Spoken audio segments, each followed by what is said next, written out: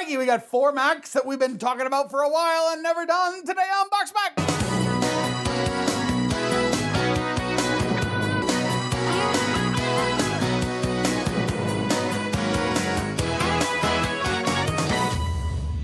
Well, when you're right, you're right.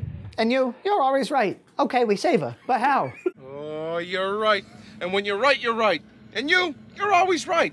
Okay, we savor, but how? We've joked that we keep getting sent to Betty Baker, and we keep not doing it. I see a Betty Baker. Never heard of Betty Baker. Open. I've also included the one that opened in transit from my last package. Betty Baker and Santa Sophia. These are Lady Macs. Yeah. Those feel to me like the ones that would be like, oh yeah, we haven't done this Betty Baker one. I mean, we could do it. Betty Baker brand, we keep getting these Betty Bakers and we keep not doing them. We need to do them. But guess what? We also keep getting sent Baby Shark Mac. We do. All right, now here's a Mac I'm admittedly a little excited about. Baby Shark. I had this at home with my kid. Yes. You'll get to try it. Yep. It's Walmart exclusive. Yep. And it's shaped. This new thing of like there's a cartoon character on the front. We haven't done this particular one. And I'm sure that the Kraft ones are good because Kraft doesn't release really bad Macs in my experience. I'll tell you this, the organic ones that we had a white cheddar and a regular.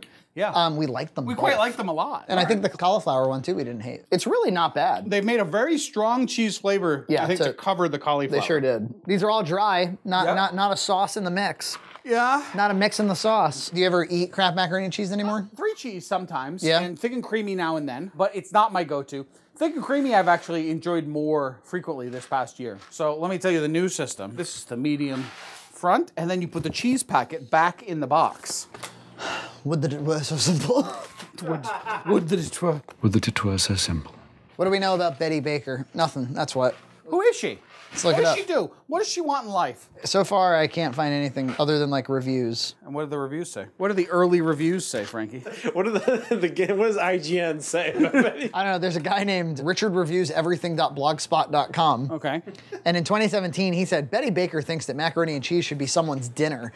Where this is not as sad as Pop-Tarts for dinner, it's still rather sad. Jesus Christ, get out This of my discount mac and cheese is not as good as the Kraft version that I grew up with. It's thinner and not as satisfying. Is it a big deal? Nah, but this is only worthy of buying if it's cheaper than the name brand.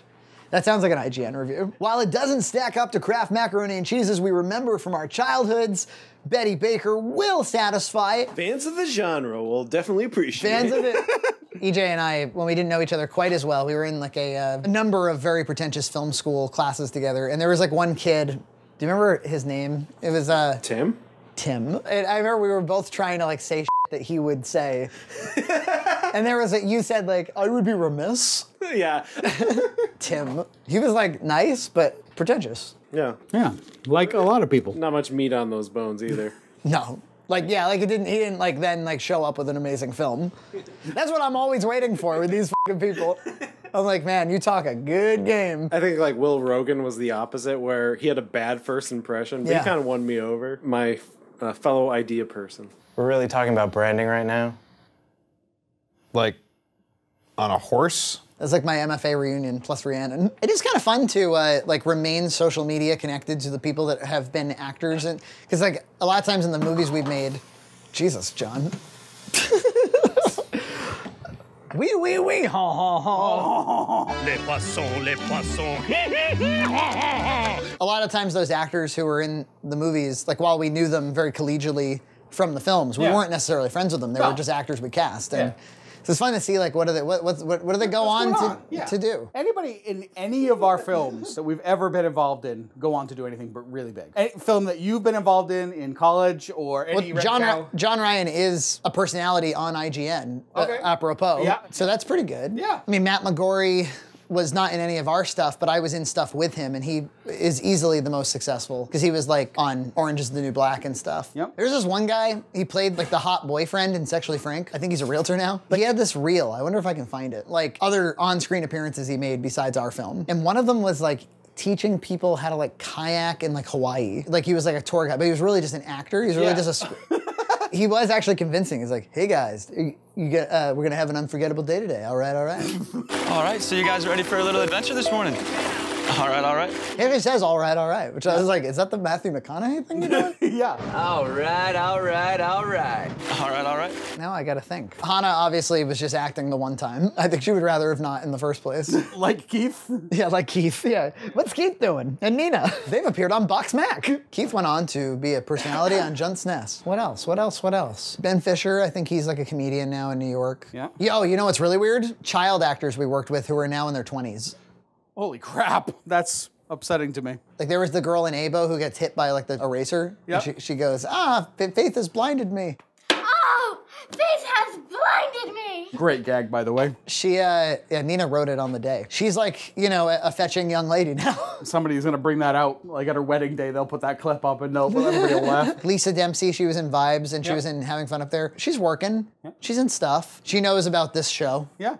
She's aware. She doesn't connect herself with it in any way. Well, I gotta wonder, like, how many people that I've worked with in my past creative life are like, yeah, and Frankie's doing that macaroni and cheese thing.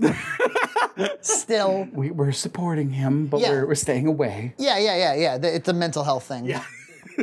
Which it is. I guess, yeah, there's also Jake. He was the lead in Abo, and he went on to be like a Hollywood screenwriter. I mean, Lloyd Kaufman, he's no slouch. No, certainly not. He's old now, isn't he? Yeah, he's gotta be. 1,020. Do you ever have media from your childhood that almost feels like a fever dream? Yes. We've talked about this before with like the Punky Brewster thing, like that weird episode. Oh, just about every piece of media that I had as a child I found. Right. Just because the internet's incredible. And kind of in the early 2000s, it was like the realization that might be possible. Yes. Now it's like, it's a given. There is one clip I remember watching, and I'm sure it was a TV movie or TV series, it was live action, of a nursery burning and on fire, and a bunch of toys like burning up. Whoa. And I was very young, so this was somewhat traumatic to me. And I still have like a pretty serious fear of like houses burning down and stuff. I'm very concerned about fire. You live in the wrong house for that. What do you think about this house that's like... Well, I don't know. I mean, first of all, you're out with all these trees and you're kind of like way out here. True. Some of the water damage, some of the rooms of disaster, electronics that run upstairs. The whole computer lab is completely, no computer power supply is powered in there. Everything is switched off. And I only switch things on when I go in. Huh. I'm always concerned that, you know, even if it's idle and the switch is off, it could be doing something. I've asked on Reddit and other sources several times, like, does anyone recognize this clip? And I kind of explain all of the detail I can remember. Never found it. Whoa.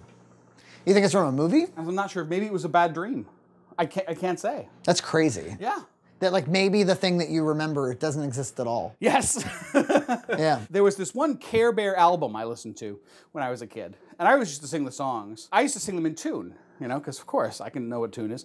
I went back and listened to them. They are not in any kind of tune. They're just a disaster of singing. They're awful. You adapted it. Yeah, I made it into a song. Yeah. My mental performance was way better than it actually was. And this day is my birthday, but nobody seems to care. Your example is a great one, which is even though we have an index of just about everything that exists in media history, if you can't remember where the thing was, you can't necessarily index it. You can't even be sure that it exists at all. Yep.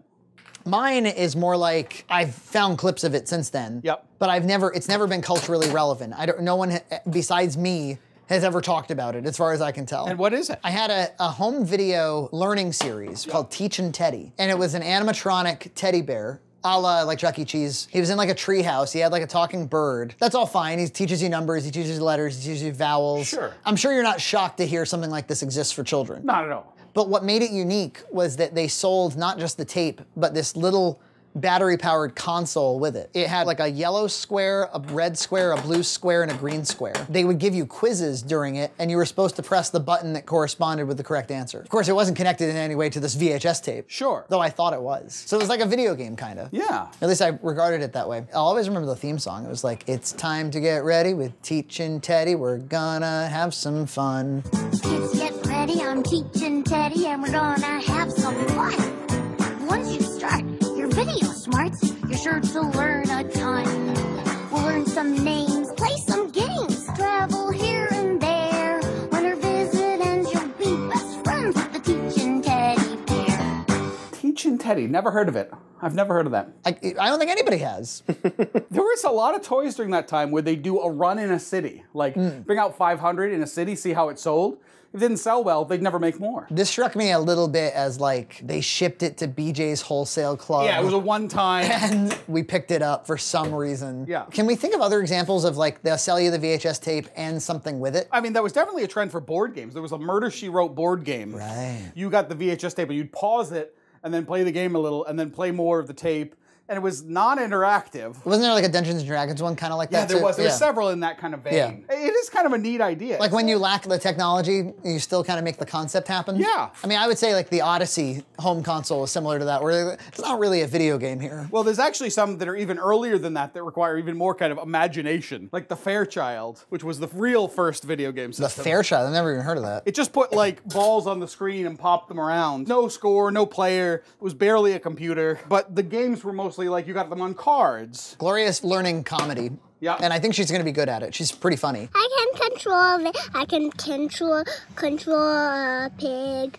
I can control a pig. Control it.